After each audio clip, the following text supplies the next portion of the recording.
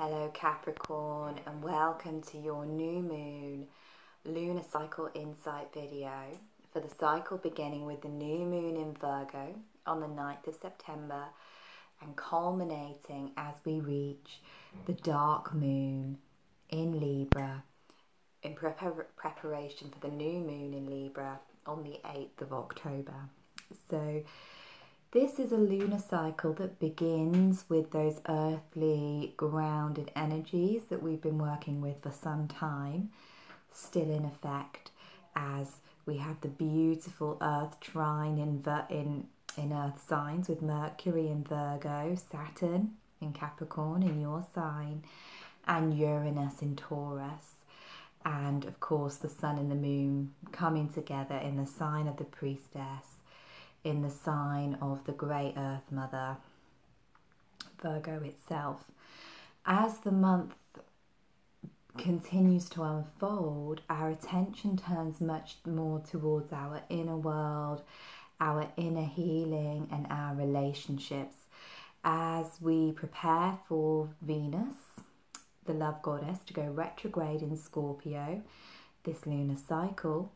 And we have a lot of activity on the Aries-Libra axis as we head towards the equinox point, and we have a beautiful full moon, full harvest moon in Aries too. So this video will talk you through how those energies will affect you personally as a Capricorn or a Capricorn rising, or even you might be a Capricorn moon like me. So the new moon in Virgo takes place in your 9th house, and this is the house of higher wisdom, higher spiritual learning. It's the house that's associated with Jupiter, with Sagittarius. So when we see the new moon rising here in the earth sign of Virgo, this gives us a good opportunity to ground our wisdom, to connect with some practical earthly inspirations and set our intentions to bring them into reality. The earth trine that's forming is actually happening in your fire houses of your birth chart, so you may find that there are some downloads, some inspirations, some perhaps new ideas for creative projects that come through that you might want to set into motion during this lunar cycle. It can also be, Capricorn, a clearing out, a purging, a purification of old belief systems. The 9th house is where we hold on to what feels true to us. It's where we hold on to our religious or spiritual ideologies, those things which can really build the core foundation of our personality and how we express ourselves in the world.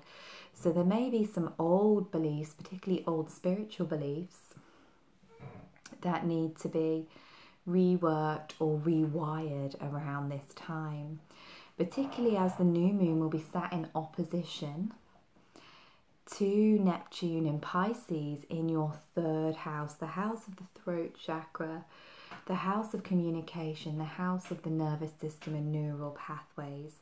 So we can find here that we may be having to wash away some of those old thought patterns and programs. And with the 3rd house, we are always looking at how we're expressing ourselves, how we are using our throat chakra and communicating in the world. So maybe there might be some old blockages that rise up, you know, beliefs around why you can't speak your truth that need to be cleared around the time of this new moon as well. And when we look at the 3rd house, we can also see it's connected with our social networks as well, online and in person. So maybe there is a need to practice some kind of discernment around the connections that we are sharing our energy with at this time. You know, any kind of leaky boundaries, things that are draining or toxic or self-sabotaging can be very much highlighted by this new moon.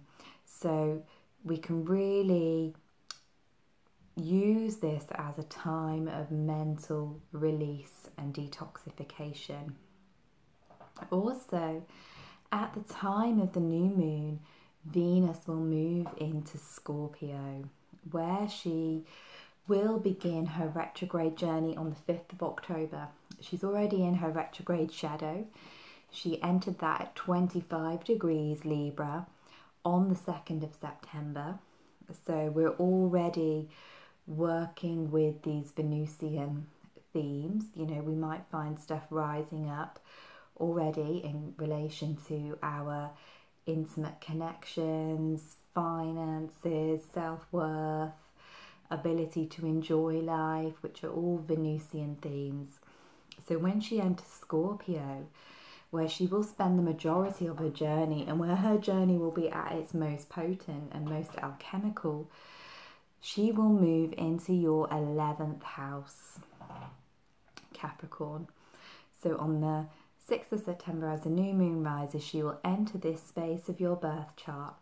And this is the house that is very much connected in a similar way to the 3rd house with our friendships, with groups, with circles, with communities that we are involved in. So we may find that this Venus retrograde, as well as the usual themes and the deep transformation that will occur for all of us in the areas of relationship and intimacy, that this may also play out in those groups and friendships that you are involved in at this time. So there may be a rising up of intense feelings around these areas of your life. You may become very aware of any connections that you have that are not serving you, and they will come up to be released during this period. It can also be people that you collaborate with in relation to your big dreams and goals and visions. And it can also be connected with how balanced the energy of giving and receiving is in your life. So we may be, you know, working on some dreams or goals or visions, because you always are, Capricorn, you know, you're always building something.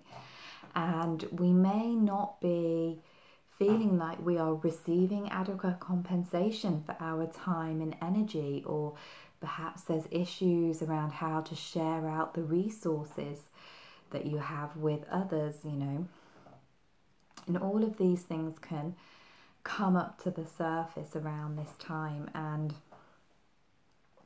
as Venus reaches the heart of her journey here next month, you will be being asked to let go, to release all of these things that are rising up at this time. The things that come up while Venus is in her shadow period are very profound indications of what we will be working through during her journey, which is going to take us right up until the 16th of November. And she will station direct in Libra on the 16th of November. And she will cross back into Libra, interestingly enough, on Samhain Eve, the 31st of October. And when she enters your 10th house, you may find the focus of this retrograde shifts to your career, to your purpose, to your work in the world. And again, we'll be looking at how our relationships interact with our work, with our service, what we are sharing with the community, sharing with the world at large as part of our purpose in this lifetime. She will be in opposition to Uranus in Taurus in your 5th house 3 times during her journey. And this can really highlight issues of self versus other. So it can indicate where we are not being fully authentic in our connections with others, where we're not feeling like we can share our gifts and talents and step up and step out and shine. It might also reveal where we're not allowing ourselves to have any fun, where we're shutting our heart down, where we're disconnecting from the 5th house energy, which is all about creativity and play and romance and joyfulness. So you being one of the more serious signs of the zodiac, Capricorn, this can really bring awareness to just how heavily you carry your duties and obligations. And of course that's part of your magic, because you are the sign that deals with legacy and longevity, and you do see the karmic consequences of all actions, which is why you always act with duty, responsibility and integrity. But sometimes, especially in our relationships, there can be a need to let that guard down and just to let ourselves be spontaneous and be joyful and take pleasure in life and our connections with others. So that can really be something that we are working with this month and throughout the whole retrograde period.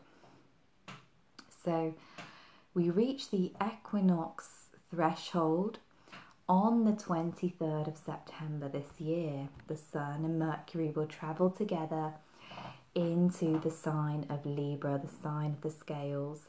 And wherever we are in the world, whether we are going down into the autumn energies, the descent into darkness, the withdrawal, the turning within, or whether we are heading towards springtime and the blossoming and the blooming and the regeneration and regrowth, for this moment in time, for this day, the days and nights are equal length, and it's an opportunity for us all to find balance and harmony within ourselves and within our own lives. So as the soul star moves into Libra, he will cross the threshold into your 10th house. And this can be the time of the year, Capricorn, where you feel that energy of the 10th house that we discussed earlier, that drive towards purpose, towards work, towards building something that will last for the long term, highlighted. And when the Sun transits our 10th house, we can often, feel more energized in regards to our career. We can feel like we are perhaps receiving some recognition for the work that we've been putting in. Perhaps we will be noticed by people in positions of authority who will give us a little bit of a boost up. So it's a nice place for the Sun to transit for you. This year, however, the Sun will be opposing Chiron in your 4th house as it crosses the equinox point. So Chiron has been in your 4th house since the 17th of April this year, Capricorn. And he has really been calling you into some deep karmic and emotional healing. This is the house where we deal with our karmic legacies, with our ancestral lineage, with issues to do with home and family. It's the womb space of the birth chart. It's where we withdraw to feel nurtured and comfort. So Chiron here can highlight the wounding that we have in this area and be calling us to do some deep soul healing, perhaps releasing the past, working through our ancestral line and taking responsibility for doing the clearing.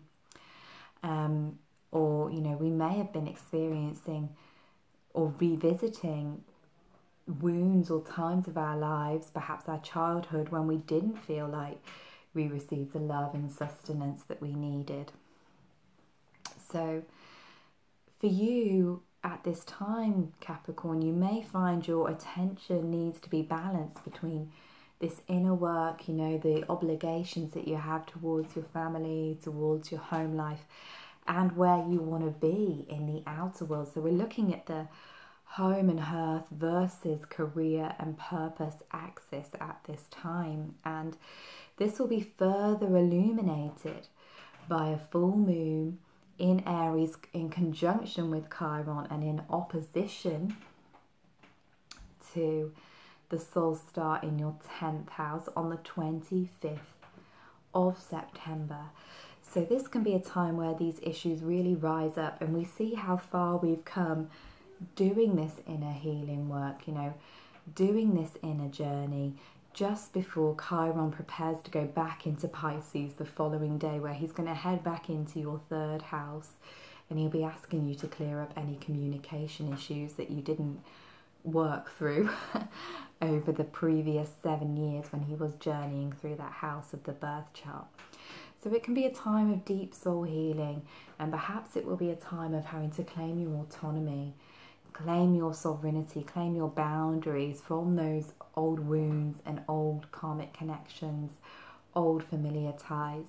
And it can also be a transit that teaches you about taking responsibility for your own emotions and your own emotional well-being, as we have your ruler also squaring this full moon from your sign. So you may find yourself really working through how you express your emotions, how you share your emotions, how vulnerable you allow yourself to be at this time as well, Capricorn. So it's a deeply, deeply healing moon. Venus will officially station retrograde on the 5th of October in that 11th house that we discussed earlier. So that will bring amplification to these energies as the journey really starts. As the Venus retrograde begins for us all, it will be focused in those areas for you. We are then heading into the dark moon period just before the new moon in Libra, which will fall on the 8th of October. And that moon is going to be in square to Pluto in your sign. So again, we see this kind of tension between our relationships and our emotional needs and our desires to build, to create. And it can really be an interesting start to this Venus retrograde period, as Pluto, in a similar way to Venus in Scorpio, is all about the intensity of relationship, the intensity of emotion and feeling, which isn't always an area that Capricorn is comfortable with. So I'm going to pull a card for you to complete this reading, Capricorn, from the Goddess Oracle by Amy Sophia Maharishinki.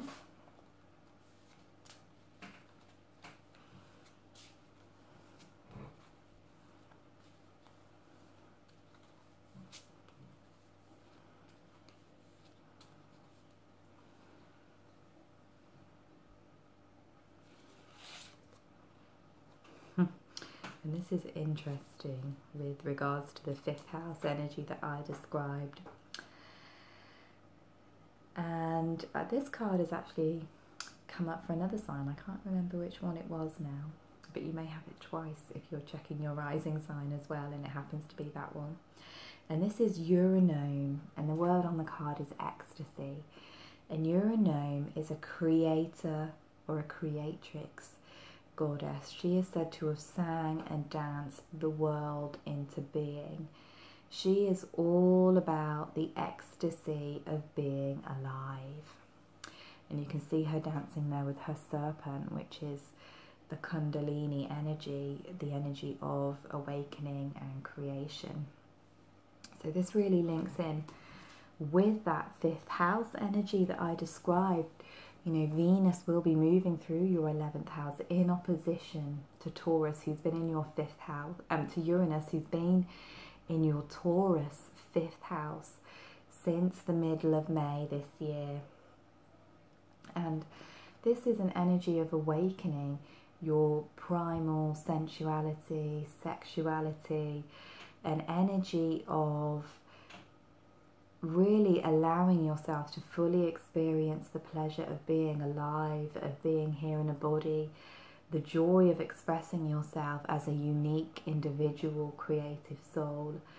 So if there are fears around doing that, Capricorn, if you are worried what your friends will think, if you are worried what the world at large will think, if you break down and go beyond those binds of conformity, then this can be a cycle of learning how to just be yourself and how to just let this energy move and flow through you. Because one of the main themes that will be happening with this Venus retrograde as she moves between Scorpio, this sign of the dark feminine, and Libra, who is a much more conformative or conservative sign, we will all be working through this energy of allowing our true deep soul self and deep soul desires to be seen. You know, we'll all be working with the energies of the shadow feminine, which have been so maligned during, you know, these thousands of years of patriarchy.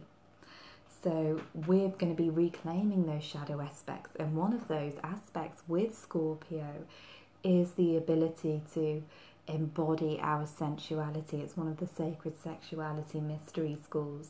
So you could feel, Capricorn, like that is rising up for you as well during this period.